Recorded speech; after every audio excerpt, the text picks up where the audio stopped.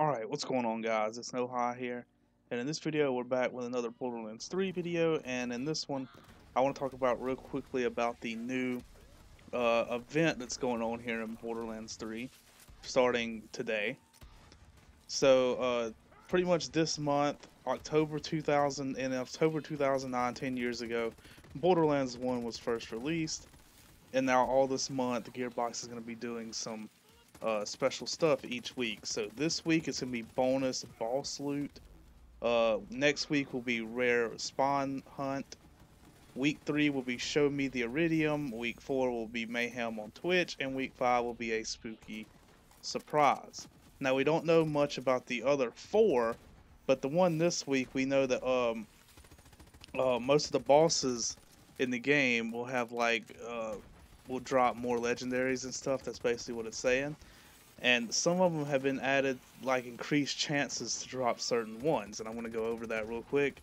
And keep in mind that I will be making a guide on each one of these, and that will be a little bit easier because most of these guns that they have as increased drops for these bosses are some of the legendaries that are like world drop only that we found so far. We haven't found a drop for them, they're world drop only, but they gave them an increased chance to drop them in this little event.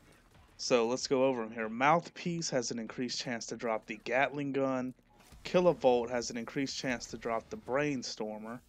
Gigamon has an increased chance to drop the Nagata. Katagawa Ball has an increased chance to drop the Rectifier.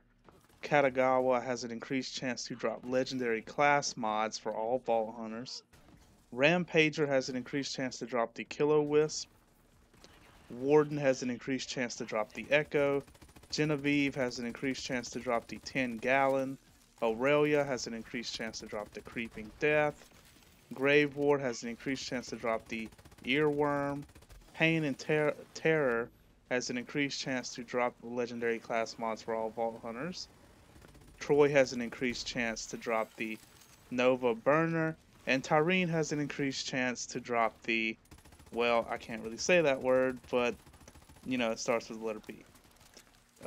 So yeah, that is all of the increased drop chances for these guns. I'm pretty sure almost pretty positive here that all of these guns are normally world drop only, but during this week they will have an increased chance to drop from these specific bosses.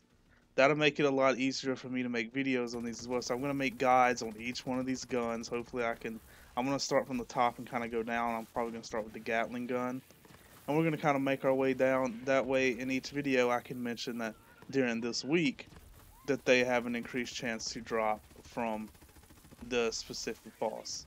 But yeah, that's all I have in today's video, guys. Feel free to leave a like, comment, subscribe, and I'll see you guys on the next one.